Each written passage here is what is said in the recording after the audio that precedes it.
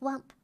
The silliest sounding German word. Oh, I don't think I can answer that. I have to think. My favorite German word, I would say, is fuzzle. Yeah, a fuzzle. Why fuzzle? I don't know. Just fun to say. Fuzzle, fuzzle, fuzzle. It's one of those few words I feel like is cuter than the English counterpart of just like dust bunny. Actually, dust bunny is kind of cute too. But then again, it's not a dust bunny. It can be, but it's more like the smaller version of a dust bunny. It's like lint. The stuff you find in your belly button, like lint. I feel like lint is just not cute, but then fuzzle is like, oh, that's cute.